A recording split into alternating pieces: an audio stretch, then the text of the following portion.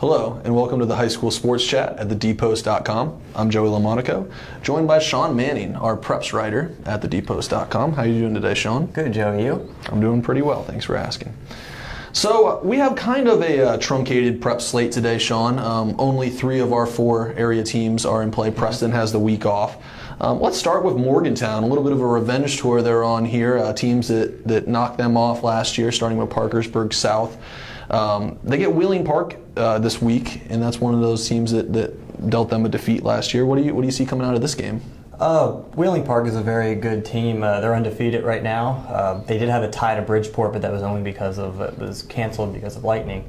But Wheeling Park is a very talented team, but Morgantown is just on a roll right now. They did suffer a bad loss to Martinsburg, but it was only by 1 point on a blocked field goal.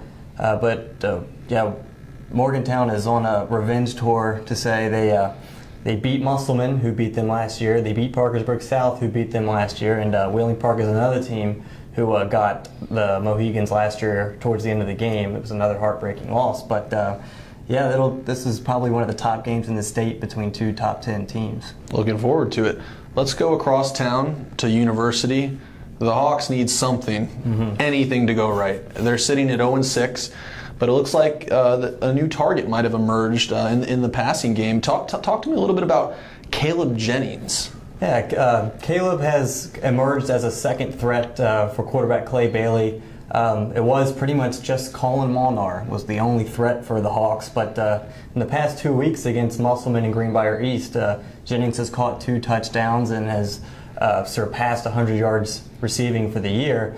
And they desperately need to get something on offense, especially now that Isaiah Utt, the fullback, is a little banged up. He was the majority of their offense. But at this point, you just got to build for the future for the Hawks, and that's exactly what they're doing.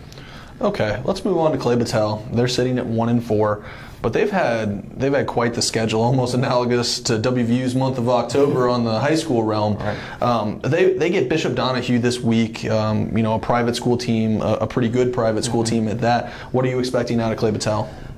They're kind of in the same boat as University. They're trying to just get something going, and it's really tough when every single week you're playing a team that's in the top 10. And that's basically what they've done. Bishop Donahue is 5-1 on the year, and their only loss was to a top 5 team. You just got to try and get these young guys that are playing to get game experience, to get better. And if you can end up knocking off one of these really tough teams, it could go a long way to giving kids confidence and to try and figure something out for next season. All right, Sean. Well, thank you so much for your time, and be sure to check out thedpost.com for all of our preps coverage.